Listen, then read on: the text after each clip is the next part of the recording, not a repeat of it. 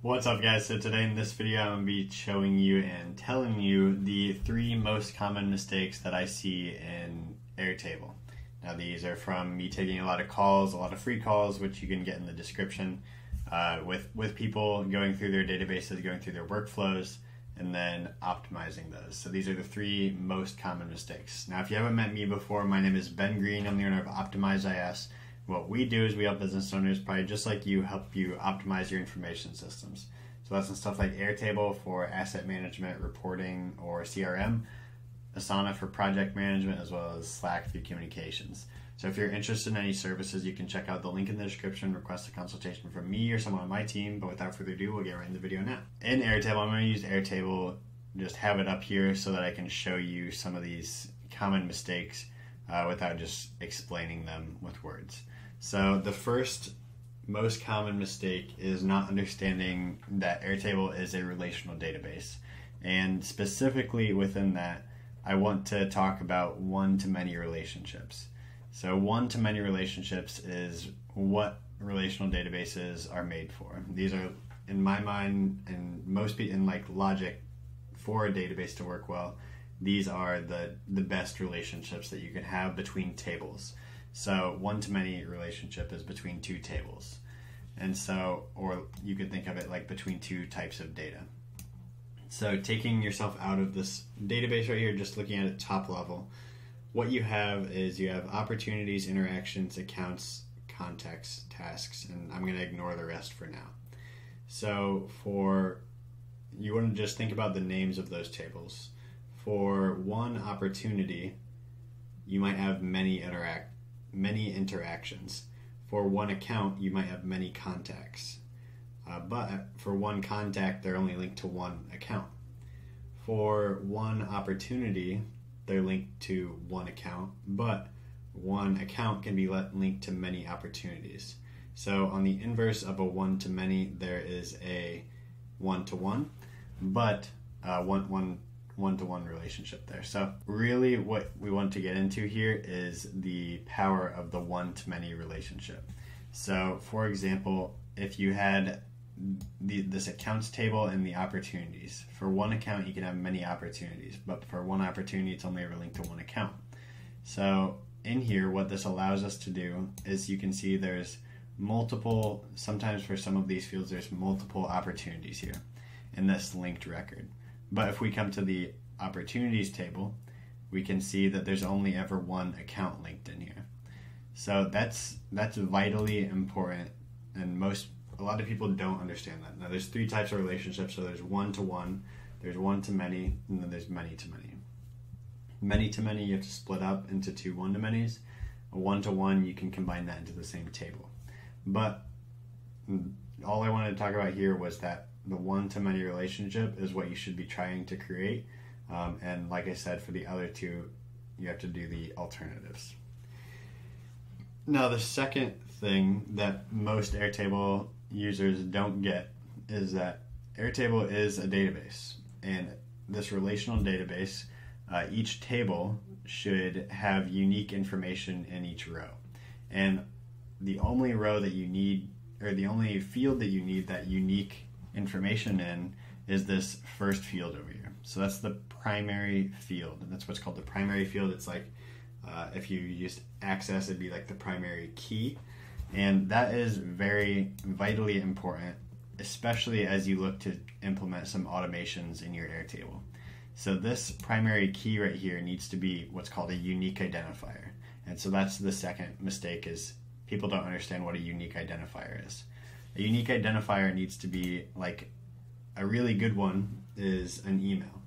So this would probably be more applicable on the contacts, but an email is a great unique identifier. A lot of times you'll also see people using concatenate formulas.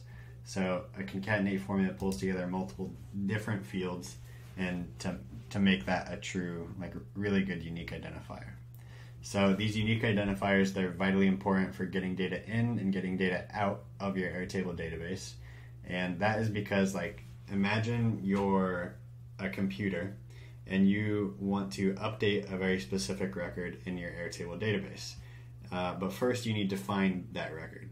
So if I want to update a contact in Airtable, then the most unique thing that usually one person only has one email. So I'm going to search those emails. Now, if two people have the same email, then it's probably just going to give the first record. But if you use like names, for example, two people could easily have the same names. So how are you going to differentiate those if you're a computer? You're probably just going to go with the first one you find.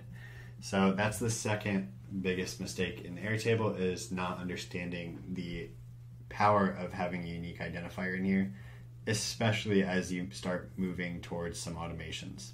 That's the first two. So the first one was the one-to-many relationships. The second biggest mistake is not understanding what a unique identifier is. Now, the third biggest mistake is mistaking Airtable views for Airtable tables. So a lot of times what I'll see is, and this is very common for people coming from spreadsheets to a database like Airtable, and what you'll find is like you might have multiple tables of contacts up here, or you might have like multiple, basically it doesn't matter which example I give, but it's different versions of the same data set located in multiple tables.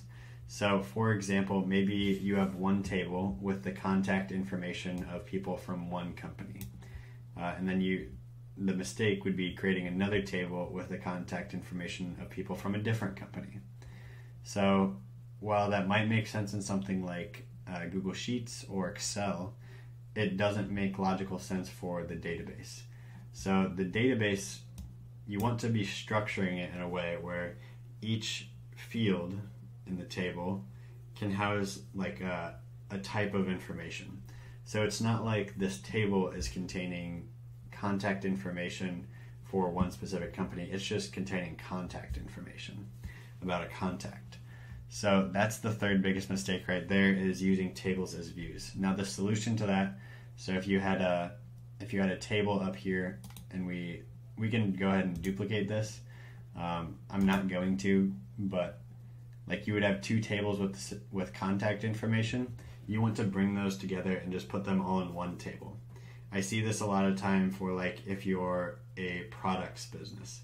If your business has a lot of products that people can buy, having like different types of products in different tables. While that might make sense in a different place, for Airtable as a database, all of those are products. So they should be in the same table. So another example here would be if you had different like types of accounts that you had in different tables, maybe like based on size or based on industry, then you want to again take all of those accounts and get all of that information in one table. Now you can a lot of times run into issues with having different fields for different accounts, and that's where you really need to work on your field management. That's really when you get into like combining your data sets, and it's called data migration, moving the data to where it needs to go. So those are the three top Airtable mistakes that I see. It could be anywhere from a beginner to intermediate user to someone who sees themselves as an expert. These are really common, just people, you need the fundamentals of an Airtable database to build one successfully, to use it very well in your business as Airtable is meant to be used. Sure, you can make some of these mistakes and still have a really good Airtable database that you use a lot, but to get the power out of Airtable, especially with automations, that's really where you need to identify your one-to-many relationships. You need to identify your unique identifier, as well as identify where you're creating tables instead of creating views. So there's very specific language around creating different tables, and I like to think of those as entities. So if we made a base schema, that would be very similar to an entity relationship diagram. And so you could think of each of these up here as an entity. So those are the three mistakes. I would love to hear any more mistakes that you know of that are common with Airtable users in the comments. But if you are curious on my process for designing a database from scratch, from nothing in the database, you can click this link in the end screen up here, and we will go through together the steps for building out a database. It can be a very useful video if you take it and figure out where you can use that in the other databases that you're creating or redoing some of your current databases. So I encourage you to go click that, and it'll be a lot of useful information for database development for yourself, for you and your business. It's very similar to the services that I offer in the link in the description. So without further ado, I hope you have a great day, and I'll see you in the next one. Go click that video in the end.